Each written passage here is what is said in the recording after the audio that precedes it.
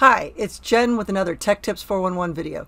Today I'm going to be introducing you to one of my absolute favorite tools, Canva. This is going to be a multi-part series here that's going to have a few different videos talking about the features, how you can use it, cool things like removing backgrounds, using the video editor, all of the cool educational resources that are available, and a few other cool things I want to share with y'all. So let's dive in.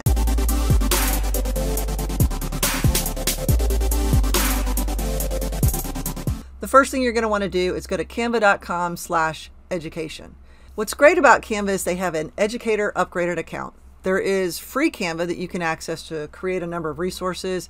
You just don't have all the bells and whistles, and you can pay for a pro account, but as an educator, you have the option of upgrading and getting a Canva educator account, which comes with features that you're going to want to be able to use. So you want to click on sign up now. It's going to ask you a couple of questions. It's going to ask for you to sign up with your work email. When I say work, that means your school. It needs to be an EDU email in order to access this. So you're going to click sign up now. When you go to sign up for an educator account, you can sign up with Clever, Google, or Microsoft, depending on what your school district uses. I've already got an account, so I'm just going to log in. Now that I'm logged in, let's take a look around. One of the reasons I absolutely love Canva is the fact that it comes with so many templates, thousands of them. So you can go in and you don't have to start from scratch. If you're not great at graphic design and you just need some inspiration, you can start right there, customize it, remix it, and make it your own. Or you can start from scratch.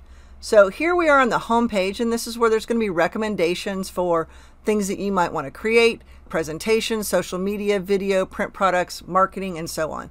In the upcoming quick tip videos, I'm going to be highlighting each of those things and ways you might want to use it. I can see all of my designs I've created. I can go to my most recent ones. So if I want to go back to something I was working on maybe yesterday, I can see what's been shared with me. This is a great feature. I'm going to be doing a quick tip about how you can use it for team and collaboration and some ways that I've done that.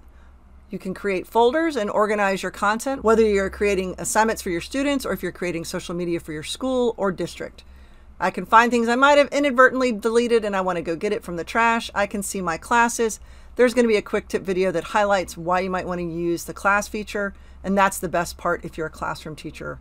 So we're going to highlight that. I'm also going to talk about how you can create a brand kit, which makes it super easy for you to find and add your school logo or your district logo and the custom colors. So that's just a quick little intro how you get started. You've got your account. Here's a quick little walkthrough. In the next video, I'm going to talk about all the cool features of Canva. So I'll see you in the next one.